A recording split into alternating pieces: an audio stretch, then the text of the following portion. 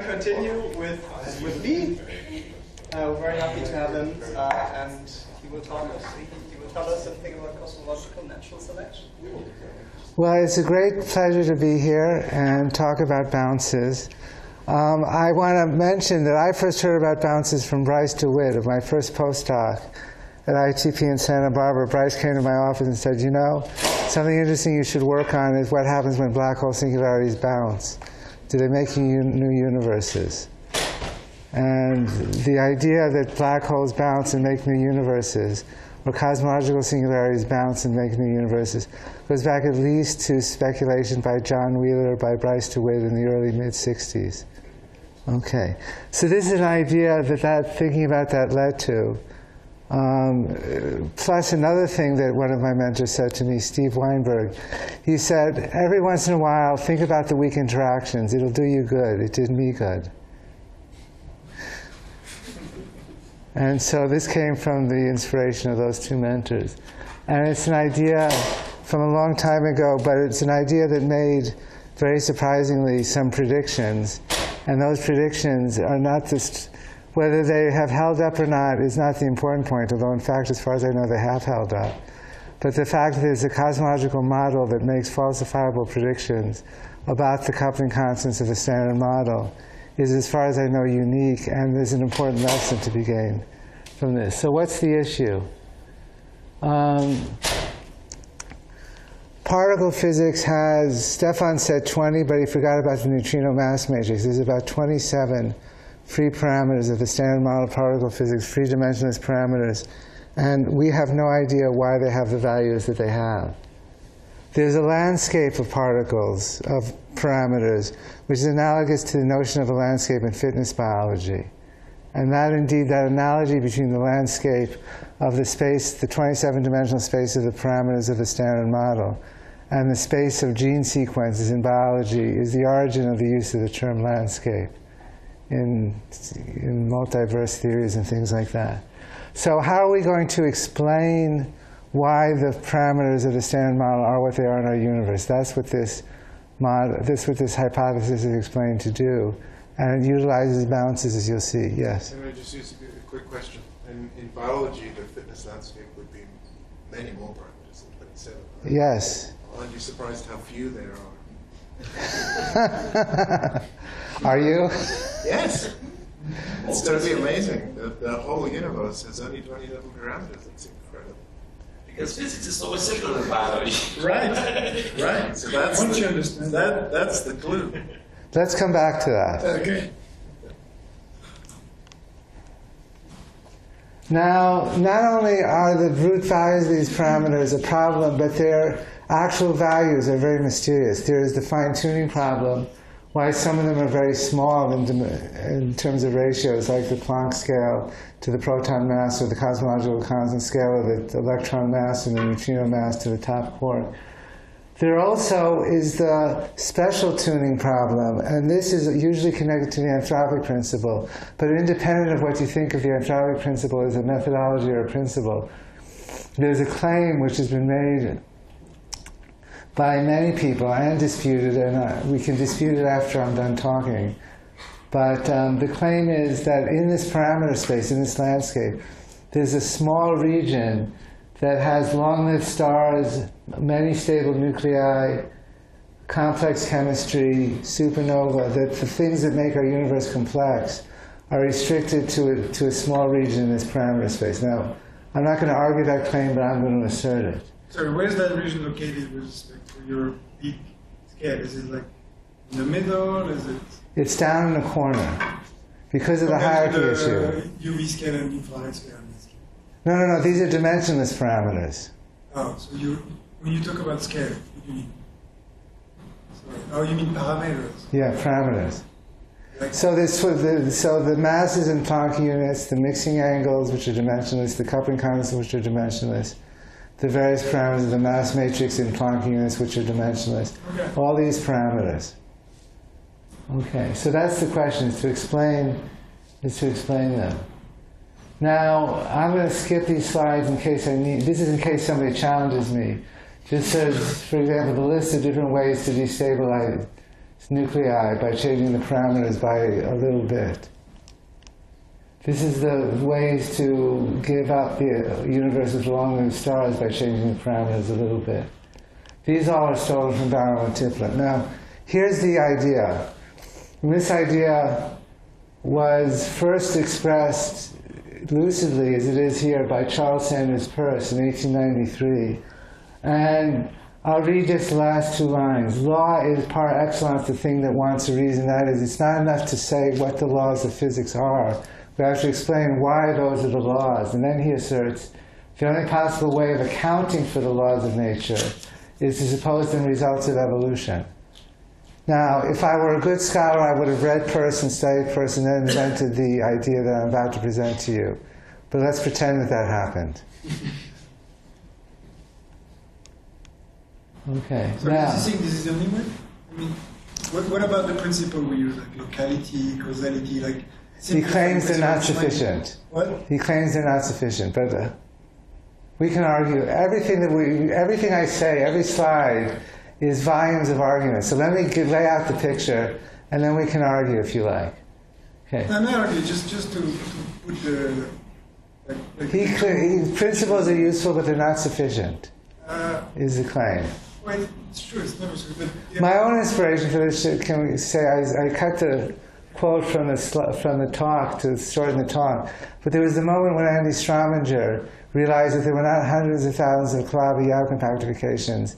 There were vast, uncountable numbers of compactifications past Calabi-Yau. And he wrote a paper in 1987 that said all predictive power in string theory is lost, because even if we could find a version of the theory that agreed with the standard model and the choice of parameters, it wouldn't mean anything because there's a vast number to choose from.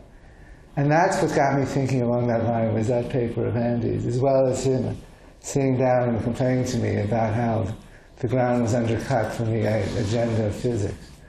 Okay, so supposing you want to follow Peirce's advice and invent a scheme, this is what I challenge myself to do.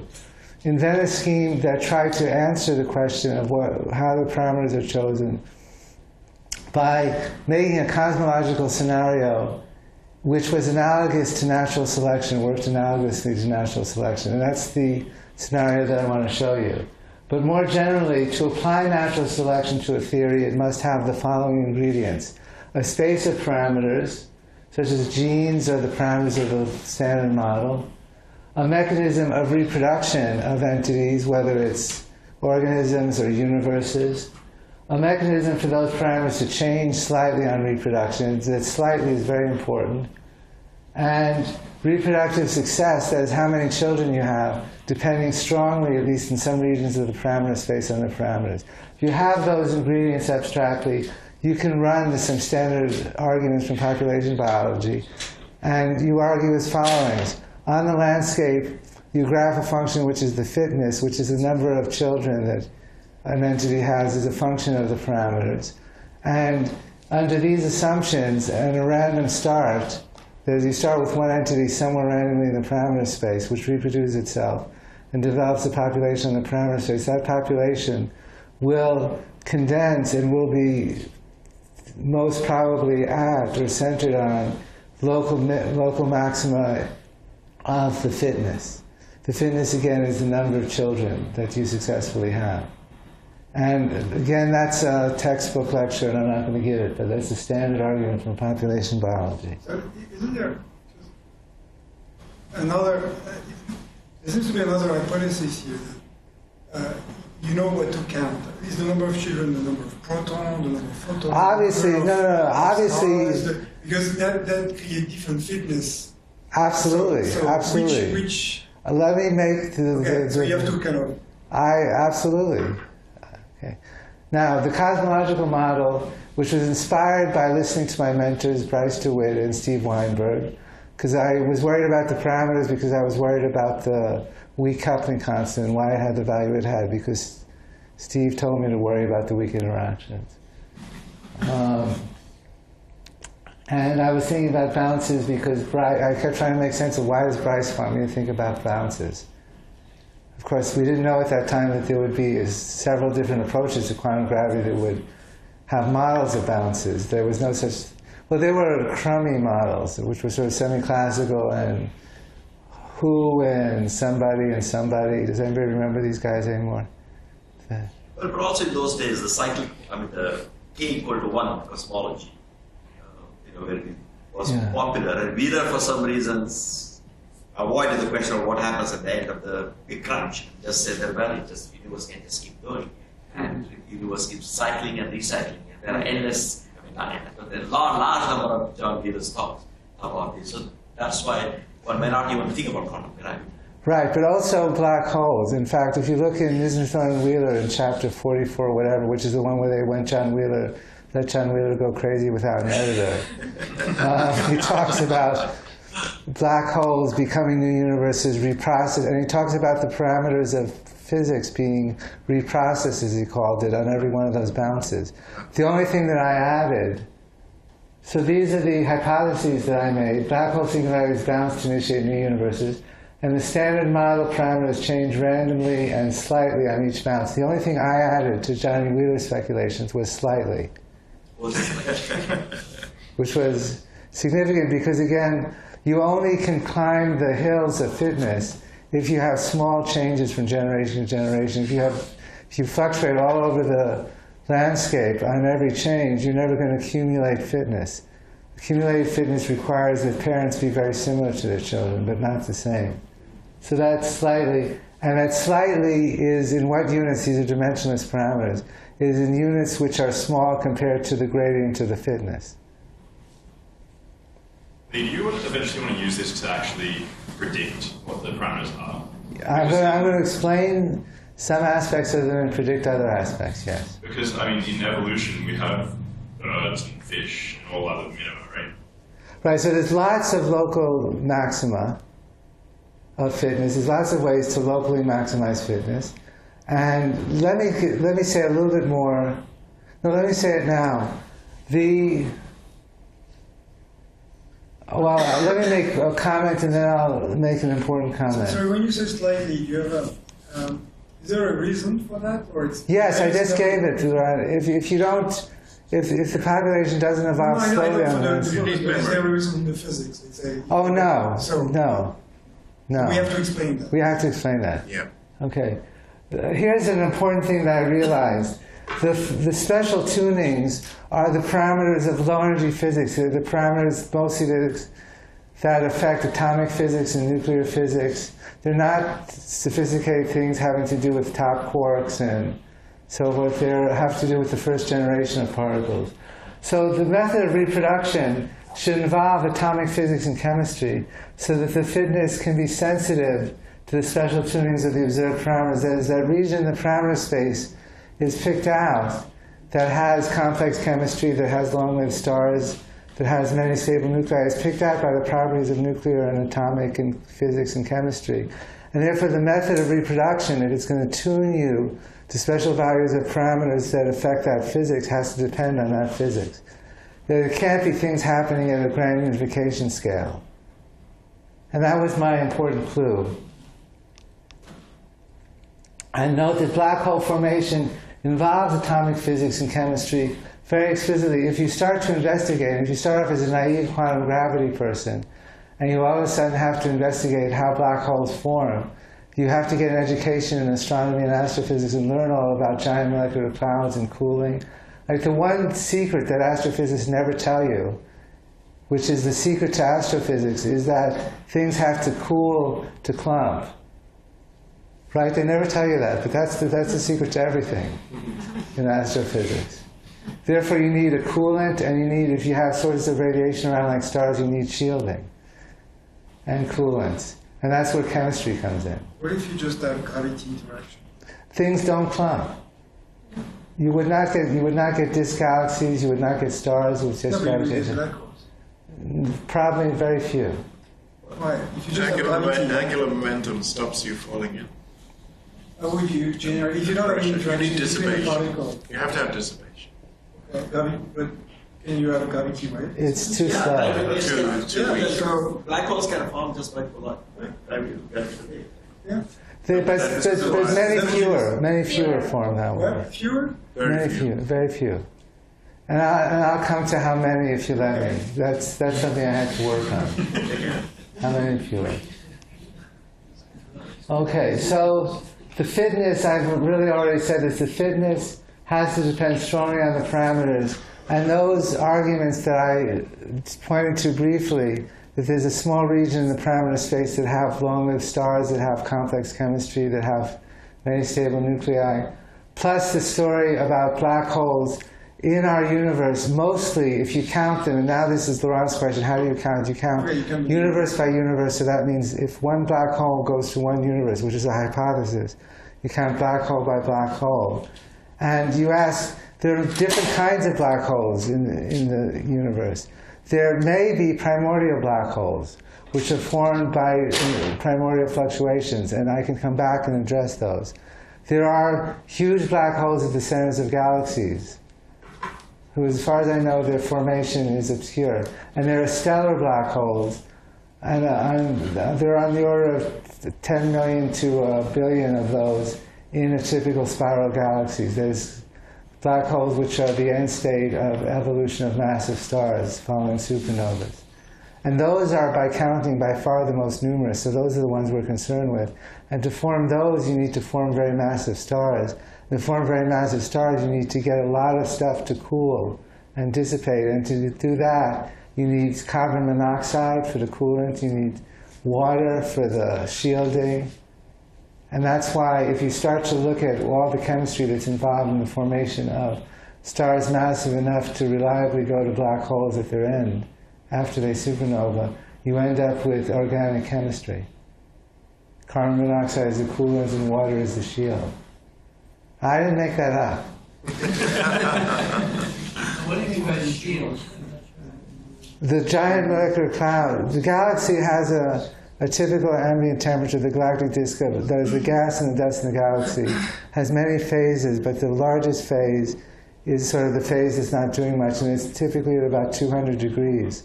That's not cold enough to clump large stars. To clump large stars, you need clouds of a few degrees above absolute zero. And to get that, they need to have coolant, i.e. carbon monoxide is the most common. And you need to shield them from starlight, especially from light from ultraviolet light from massive stars. But okay. I mean, you've stated the fitness is basically your ability to make black holes. Yes. And why? Why? Because if you make more black holes, you dominate the population. Now, here we have the population of universes. Pick a typical one. A typical one likely had parents, since the parameters are close to the parents' parameters, that had parameters that resulted in many black holes being made. So you're saying black holes are the only things that reproduce? Yes. And so therefore, selection works in their favor? Yes. Why black holes reproduce them? Because of my assumption that black hole singularity is balanced. It's a big assumption. It's a big assumption. Black hole singularity is balanced. Nothing else can. Let's assume it's them. And they now. The only mechanism for reproduction is that. It is why the you only produce black holes. Yes. This is the mechanism. Yes. Of course, people who do inflation would say they have another mechanism.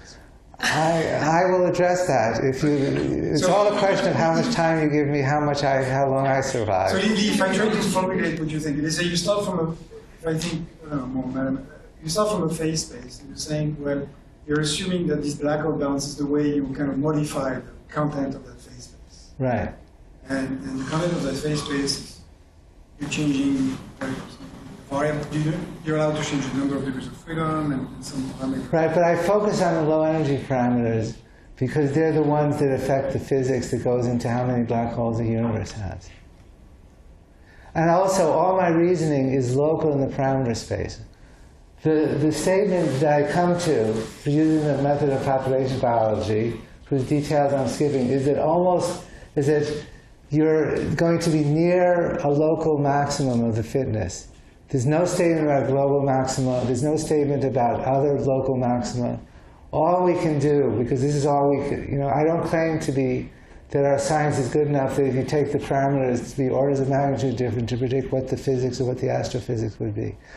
I claim that astrophysics and physics may be good enough to ask, what if we take one of the parameters, say the electron mass in Planck units, and decrease it by 50% or double it?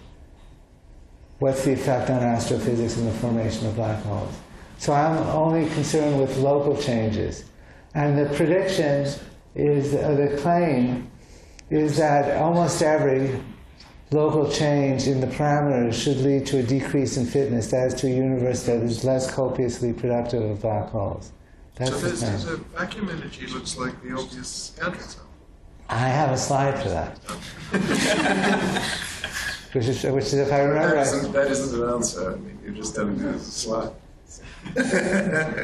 You mean eternal inflation? No, I'm just saying today's vacuum energy, if I just lowered it a bit, I would have to get more black holes. I think it was the original worry of Einstein that if I have a universe and there's gravity and it's closed, then The whole only thing thing will that make can a black happen to hole. it is that it just collapses. So that's because gravity is attractive and it's non-range. Right? Yeah, so that seems... you need to have, a single gravity goes- closed oscillating universe would seem to be very efficient. So you need a reproducing dimension. Everybody in itself is... Yeah, Planck mass, closed universe. Would just So let me repeat, I have nothing to say about choice of the parameters which are far from the present ones. Sure. Okay. Local. So No, but I'm saying something much more modest. Let's take today's lambda. Yeah, so let me, because I realize I don't have a slide for that. I have a slide for eternal inflation. So let me tell you what I know about that. Okay. There's the original argument of Weinberg. If you take there is a critical value of the dark energy, such that if the dark energy is above that, no galaxies form. Right. And hence not many black holes are made. Right. But if I lower it, I get more black holes. So that seems to show me that the value of omega lambda today is very unlikely with your criteria. If you lower it, If you lower it, you get lots more black holes. Why do you get more black holes if you lower it? Because more structure formation. I mean, lambda is responsible for switching off structure formation. Yes, so the question is, structure formation is going to switch off when galaxies run out of gas, so to speak. Galaxies have finite If omega reservoirs. lambda is zero, that would never happen. You just keep making bigger and bigger and bigger galaxies. Back, you can find astronomy and astrophysics textbooks back before 97 when we didn't know there was dark energy. And they say that stellar formation in galaxies has a finite lifetime into the future, just from the process of the gas and galaxies exhausting themselves. And I'm not an astrophysicist, so I'm just quoting. All right. But that's what my claim Let's is. focus on the omega lambda. If I change omega lambda from 0.7 to 0.65, I think It doesn't do much. I get lots more black holes. I don't think so. Yeah, I think so. You can calculate the growth rates. So you think that dark energy is going to cut off structural formation before Absolutely. gases? That's what's happening today. It's very clear. Okay, so he may have a better argument than I do about that. Okay. Let me keep going. Sure. Yeah. Can different distinct universes exchange energy apart from this? No, no. Then after a lot of generation, the energy on each universe will be decreasing. No, because these are. One give many child, and the energy branches away. Yeah, but if omega is 1, which is very common, then the total mass, the total energy of the universe is close to 0 or 0. So you don't need energy to create a universe in a balance. Yeah. So thank you for a question I can answer.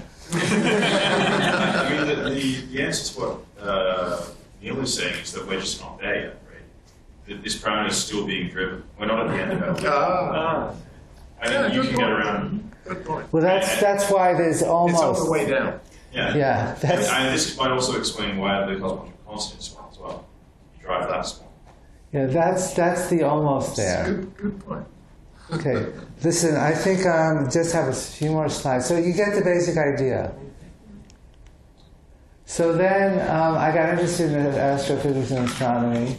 And then just to impress you, this is the flow diagram that you need to go to make black holes after supernova remnants. And the main thing to say is that it's complicated. Supernovas make shock waves that cause collapse of giant molecular clouds. Giant molecular clouds are cooled by dust and gas which come from supernovas. So in fact, the whole system is a wonderful dynamical nonlinear system. It's far from thermodynamic equilibrium. It's quite complex. And you basically, what you're interested in is how does changing the parameters of the Standard Model disrupt the processes that lead to copious production of black holes as remnants of supernova. And so in your diagram, you mentioned that twice. Is the goal to maximize viscosity so that you just, you create more viscosity? The goal at this point... If you maximize viscosity, then you have more black holes, is the idea? Not generically viscosity. There are particular pathways that lead hydrogen gas. Yeah. But then you maximize the cooling, the gas, the dust, you minimize the amount of expulsions of matter. Right. Just makes things come faster. Right. But the way that I proceeded was to try to understand what the actual situation is, what the actual story is in a disk galaxy, to make one of the surprises to a naive astronomer is that star formation, massive star formation, didn't happen when the galaxy condensed 5 or 10 billion years ago. It's continually happening. There's a continual rate of star formation of about 1 solar mass a year in a mature disk galaxy. So what drives that? And it's these nonlinear processes. I have a curiosity. So the universes in your picture, do they die from old age, or It doesn't matter. It doesn't matter. There's no penalty for living forever in this context. Okay, so I think I've taken enough time. I want to close, but let me just say, go quickly through this and get to I claimed that I had 2 predictions, so let me get to in fact, I'll skip this and come back to that if people want to discuss the details. But let me rest on this. My claim is that these hypotheses, if they're correct, explain the special tunings of the Standard Model of particle physics. They explain why we have complex chemistry. They explain why we have long-lived stars. And there's a long story to tell about every one of those things and how having those things contributes to there being copious black hole production. Now, I claim also 2 predictions and 2 quite falsifiable predictions. One is that at the very end, you have a supernova, and there's a remnant that results from the supernova, and that has a mass of typically on the order of a few solar masses, and that remnant, if light enough, will become a neutron star. However, there's a limit to how massive a neutron star can be, called the upper mass limit of neutron stars. And you need remnants as many as possible to be above that. So one thing you definitely want to give fitness to is lowering the upper mass limit. How can the upper mass limit be lowered to the maximum amount consistent with standard nuclear physics and standard atomic physics? Because you don't want to disrupt any of the things that led you to have supernovas and supernova remnants. So the question of what is the upper mass limit of neutron stars is a naughty nuclear astrophysics problem. A few people are good at it. I'm not one of them. But roughly, the story is that there's various scenarios which depend on the equation of state of neutron stars, and people get estimates anywhere from 2.5 solar masses to 4 solar masses for the upper mass limit. No, higher. 4? 5. 5. Okay. And somebody knows more than me is not surprising. I mean, it's not even finished. It could be up to 5. That's Okay. But Hans Bethe and Jerry Brown had a hypothesis that neutron stars, their cores are not actually neutrons, they're kaon condensates. And this goes like the following. As the core condenses, normally what happens is protons interact with electrons to become neutrons, plus neutrinos, of course. But there's another pathway to stability, which is that the electrons could decay to K minuses, and you could get a condensation of protons and neutrons and K minuses. How can that happen? Because K minuses are sort of 400 MeV, 400 MeV, and an electron is much lighter. Well, in the nuclear material, this very condensed electron mass gets renormalized up, and the kaon mass gets renormalized down. So there's a value for the kaon mass such that neutron stars will become kaon condensates. And the importance of that is that when they're kaon condensates, they have 2 fermionic species in them. And their equations of state are much softer, and the upper mass limit is lower, somewhere between 1.7 and 2 solar masses, depending on the modeling. So the conclusion is that nature has an option, because nature controls the strange quark mass, which controls the kaon mass. And the strange quark mass hasn't come to any of the other phenomenology we've discussed.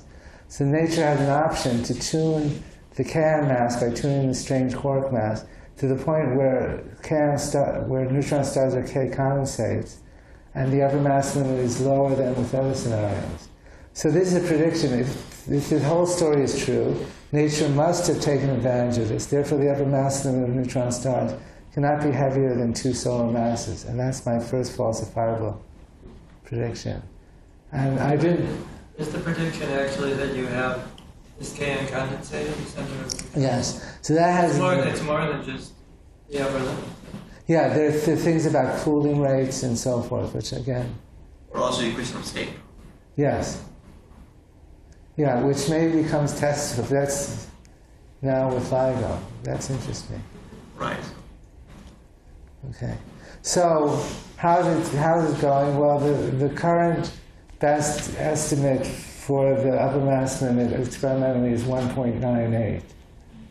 That is, most neutron stars have masses about 1.4, 1.5.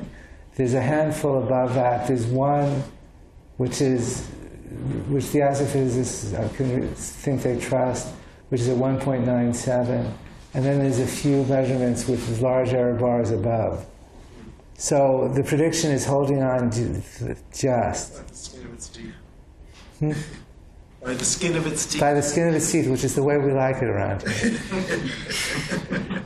Because if somebody publishes a really reliable measurement of a neutron star of 3 or 4 solar masses, I have to write the paper saying this theory is wrong.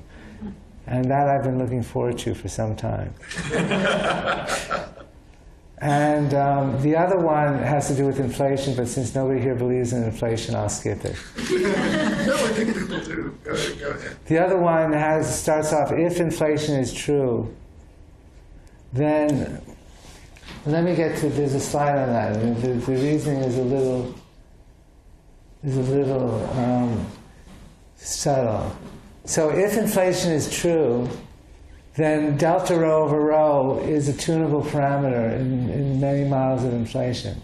And there's an obvious rejoinder to everything I said. Why not just pump up delta rho over rho? If you pump up delta rho over rho, you can make lots of primordial black holes early and overwhelm any of this star stuff.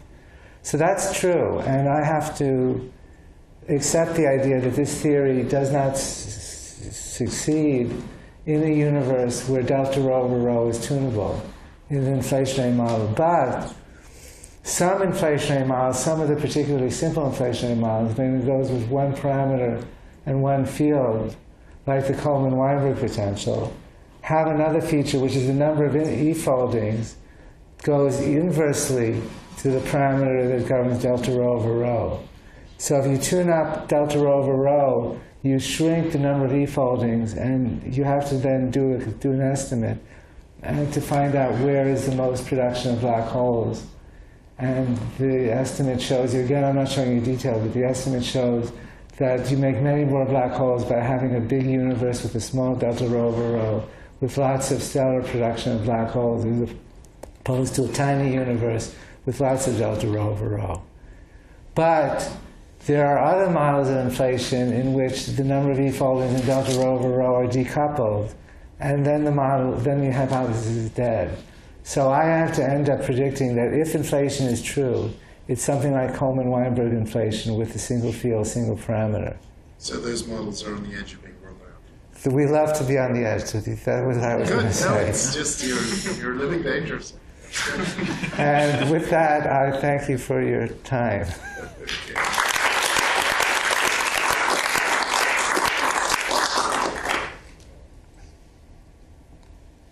What about the claim, argument, whatever, that every star, if you wait long enough, will collapse into a black hole?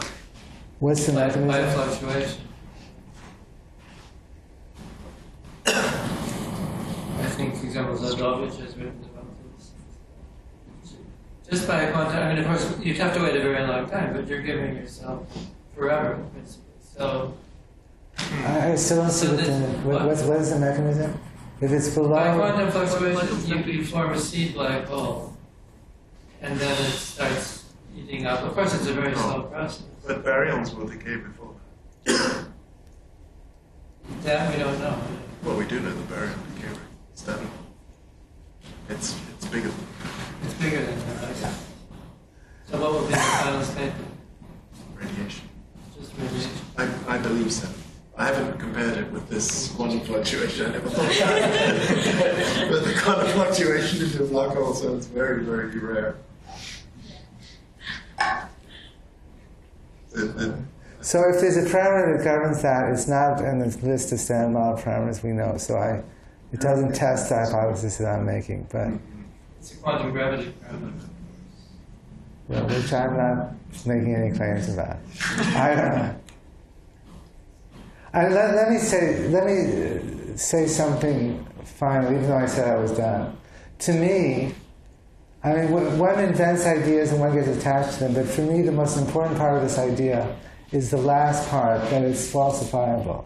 That is, you can write down discoveries that could be made by current technology, that if they are made, you would have to write a paper saying the idea was false.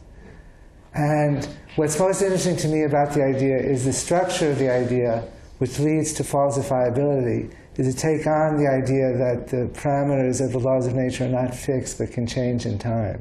And that's the most interesting lesson of this to me. So, I mean, the very big worry is that inside a black hole you can make an infinite universe. What do you say about that? Because that seems to be allowed. If you allow yourself to make a universe, there seems to be no limit on its spatial size. That is a worry, because that would have an infinite number of black holes, and that would definitely kill the whole story. Okay, so it is important for your story that each black hole makes a finite number of progeny black holes. Otherwise, I have a measure problem like you wouldn't believe. Well, so does inflation. Yeah. Right. Yeah. The same kind of measure. It's the same kind of measure problem. And you believe that any good theory has to have a finite measure. For sure. Yeah. Good. For sure.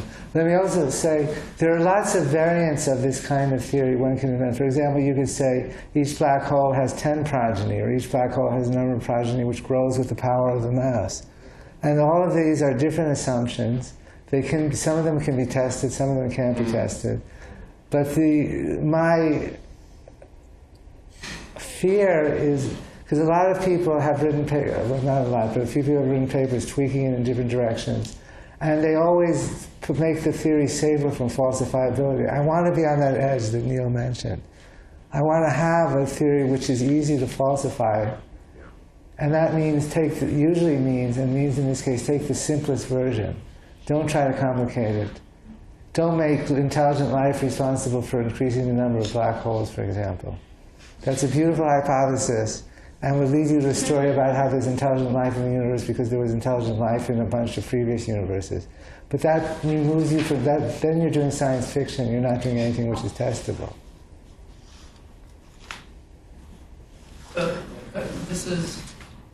This idea goes back to when we were both at Syracuse, and yes, it's a very nice aspect about it, which you highlighted. But there's something that's always bothered me about it, which it has this kind of anthropic, which is similar to what bothers most people about the anthropic principle, which is there's a kind of measure that you're putting on universes, which is so that we should find ourselves in a more typical universe and not in an atypical.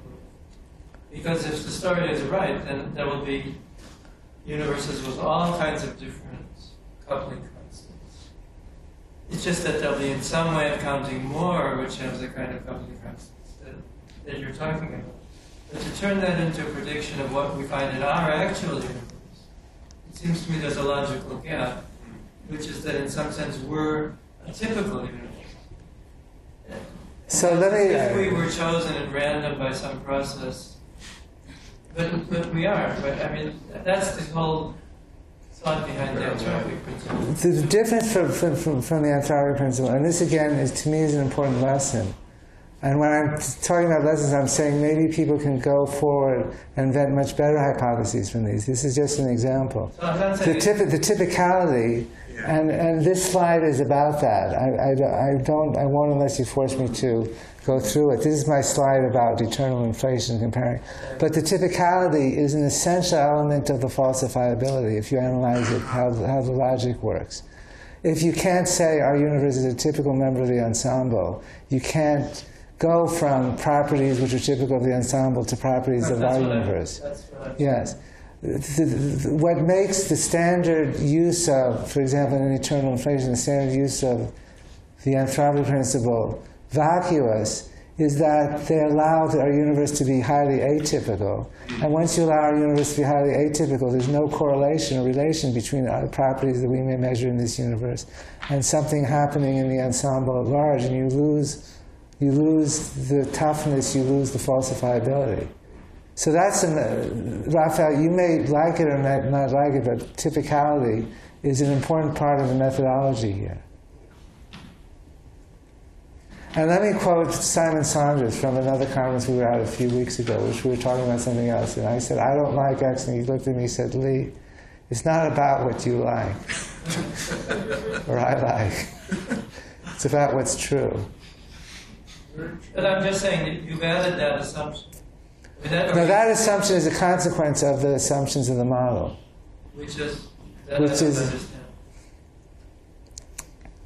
Which is that partly the assumption and partly the conclusion. The conclusion that the conditions needed to at least locally extremize the production of black holes are complex chemistry, carbon dioxide, water. These are the things that are normally taken as related to our existence, but they have nothing to do with our existence. They help the universe make more black holes. Right. But why should we find ourselves in a typical member of the ensemble? You don't get to when Not you. allowed to ask. I'm not allowed to. No. No, that's fine. But I'm just saying you recognize that it's an input. It's an axiom. It's an axiom. We're typical. I know it puts you in a bizarre situation to stand up and say we're typical, especially in an audience like this. But Yeah, I don't want to be typical. But then, as you say, it's not what you want. So tough. So you're typical, and there's nothing you can do about it. To say that we're atypical? Yeah. I don't know, to me. If I had to choose, I don't know which one I choose. But I'm only saying that it's an assumption, whether I like it. Some people may like it, some people. I mean, your universe you're imagining is infinite. it's infinite towards the future. Yes. Or I don't have to address that question because all I have to do is address that at some finite time in the past there was one seed universe which reproduced itself. Yeah, but there's no mechanism to ever stop this. No. So it's infinite to the future. Yeah. At a certain point, all the So I black think- holes will go into this new universe. So Well, I mean, I think there's a very fundamental dilemma. If you assume the universe is infinite to the future, A single universe. but The whole. yeah, and the whole thing. Yes. The single one and the whole thing is just infinite. Then the only way to get a meaningful statistic is that in some sense it's statistically homogeneous over time and space. Otherwise you can never make a prediction. I disagree with that. I think it's sufficient to say it's long enough in the past that these conditions which I described likely obtain. Just like in biology. That is saying that there's a typical average. Yes. There is an average. But there's everywhere. But you just need a large but finite number of generations to get to that point. To get as close as you can. That's right. And why aren't we arbitrarily far into the future? Because the number of these is going to grow. We could be. But if you have statistics, So if you If it's homogeneous, then you could probably. then you finesse just that. say I could be anywhere here. And it's if you go down this route, I don't know that I want to go down this route now, but I've gone down this route quite lengthily, and I ended up a presentist. And this is part of why I ended up a What's a presentist. Presentist is somebody who believes that only statements about the present have truth value. But that was a talk about history. So, And the past, and the As an past. observer, maybe I'm trying to relate. this sounds like a contradiction. Can I just ask a question? That's the. I mean, there's part of the story is we look at the history. Suppose I look at It's a hypothesis about look the at our human history. history, and I'm fascinated, for instance, by the French Revolution, and I've read so many books that prove to me Only since this meeting you am I this fascinated must by the have French happened. Revolution. They're very convincing, Right. right? And there's all this reason for, and it's very hard to get away from. Anyway, I'm just. This is clearly the end of a conference, yeah. No, but Smiley? look, Lee, to be serious, here, in some sense, that's the criticism. You're looking at the history and you're rationalizing, the one history we have, Right. and how much it's very hard to disentangle from the story you tell. How much it is that, you're just a superb physicist that can read history and give me the right reason for how things happen. How much of that is a prediction, and how much of that is a looking into the past. That's a very fair So comment. how do we distinguish that? The predictions are the things that could be falsified by future measurement. Okay, maybe I missed. So Then I have now, another, sorry, I have another question. wait, Still Laurent, going up. No, so much. It's partly related to the question that Neil and Rafael are raising, which is instead it's the same scenario with there in the bounce. In the bounce, you renormalize or you grew in a single universe. This issue of the measure becomes different. I mean, it's again, so all you have is the age of the universe, and you're just sort of renormalizing or whatever. So, since you're anyway talking about these black holes seeding new universes, and we're one of those branches out there, why not resort to a simpler model in which you simply have bounces, as everybody's been talking about, and then you don't have the same issues, quite the same issues with the measures. That really depends, and I think you elucidated this point to me after I made my comment during this talk. You need causation. Yes. If without causation, then it's just as bad as usual eternal inflation, because I can come up with a measure. I've got an infinite string of integers. How many even integers and how many odd integers are there? If I pick every other integer, they're all even or they're all odd. If I pick them, I can come up with a measure that gives me any answer I want as soon as I have an infinite string of things that I'm trying to count. There's always a different way of slicing it up. So unless you have causation, which Lee, I grant you, that's the thing that makes this really nice as compared to the eternal inflation story, because there's a reason here that things go in a certain way. yeah, thank you. Without that, it's vacuous. I think with just the bouncing and having it randomized, you don't make any progress. That's a temporal multiverse with all the problems. But it's making So bounce doesn't mean that you randomize. You could have something that's actually evolving. Yes. In the same way. But you need the causation part. You need the That's very causation. important. So the next set of, so like you said, the change is, it's a small change, whatever, it depends on the particular dynamics of the universe, but it's a progression. And in that sense, it is causation, and here there are, you're proliferating, you're branching out. There you just have a single unit. Yeah, so let me support what Samari is saying, because you didn't say the key thing. So first of all, I tried very hard to make a version of this work with a single universe. And I couldn't make anything work, and I'll be happy to go offline to tell somebody the failed ideas, but I won't waste your time with them. And I agree it would be better to have a work within the past of a single universe. And you told me yesterday, or the day before, about papers of Faye Dowker, where something analogous is made to work in a causal set description of a single universe. And that deserves a lot of study, because I could make it work. Okay. Now, Laura, let me just interrupt this discussion. Did you have a comment? Because I saw you trying to make a comment, and then you said... Yeah, I just wanted to say that you can at any time define a measure because you have a finite number of universes. Yes, thank you. That's an important, to me that's an important point. Yeah, but he has a finite. So if you know at what time you are, then you have, if you don't know about... If it lives forever, if it's an infinite string, there's There's a measure. If there's an infinite black holes, then why do we have a finite number of universes? If the universe is infinite, there's an infinite number of black holes, then I have an infinite. Right, then I cannot run, as I said in reply to Neil, I have to run this idea, I have to take the on board the old-fashioned idea that at a fixed time, a fixed universe is finite volume. Which I know is an unpopular idea these days, but it's certainly a possible idea, and I need it because I need to be able to count things. Okay, I'm maybe looking about how you count. Like, for instance, is merging a black hole goes against evolution, or is it 10 to the 9 solar masses count less? I don't have to answer. I don't know the answer to that question, but I'm not sure. How much that prediction depends on how you count?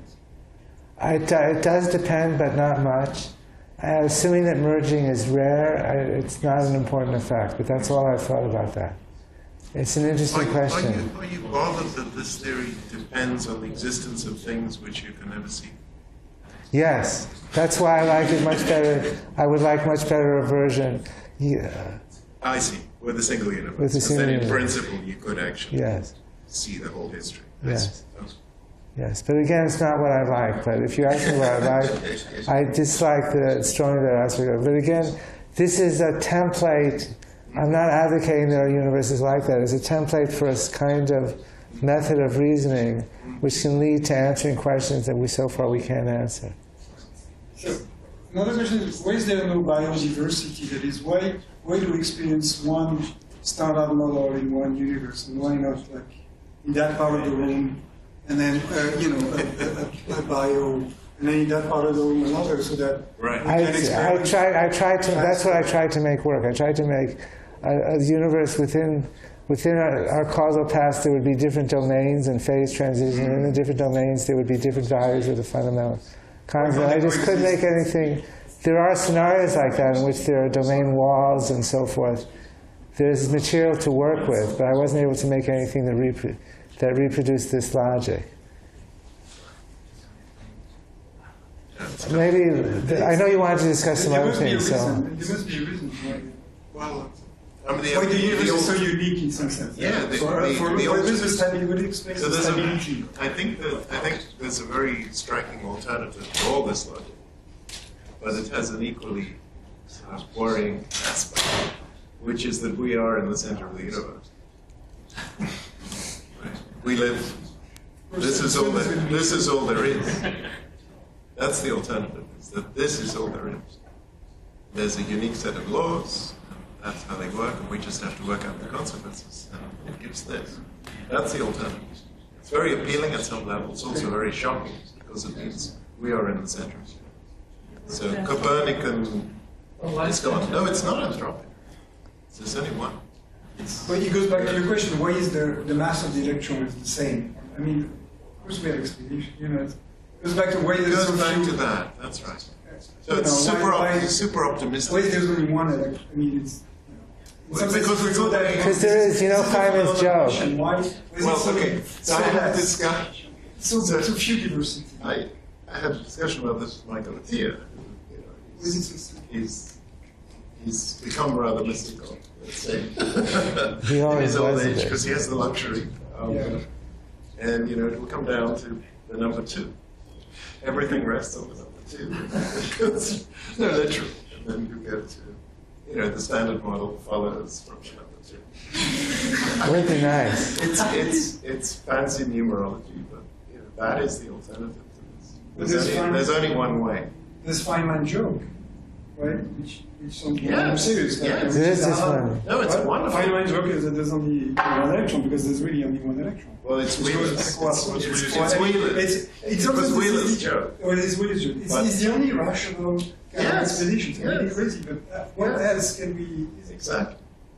Is there another? Why do you say we live in? Why does it make us in the center of the universe? Did you say we live in the center? If this is true. No, as an alternative to this kind of reasoning. No, if what you just said, which is an older idea, basically. You said that if that's true, then we live in the center of the universe. Yeah. So why does that?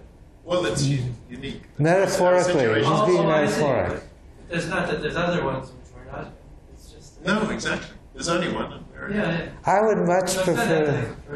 Pardon? It's not anti-Copernican in that sense. Well, within this one universe, we're not necessarily in any distinguished. No, it's true. But if you say we're in the center of all that exists, that's a bit what anti-Copernican would be saying we're irrelevant. But this is saying we're not the center of all. We look out and we see everything around us, but that's all there is. That's one possibility. The non-philosophical question. Okay, one last non-philosophical question. So you talked about the 27 parameters of the star model, but what if the universe has a different model? Like, more or less generations, different age groups, and something like that. Have you thought about that? I thought about it. The question is always to get some edge with it. It's not an interesting thing to contemplate unless you can work out what the astrophysics would be. But I mean, maybe that could answer why are there 3 generations, for example. Yes, I would love to be able to answer that. Of course, there's an answer that Nambu gave to that, which is that each time a bounce is created, there's another generation. The generations are literally generations. So there's only been 2? No, these are only the lightest ones in the history. Oh. 3. Good. Okay, so since this is the last session, on behalf of all the participants, thank the organizers very, very much. It's been very stimulating.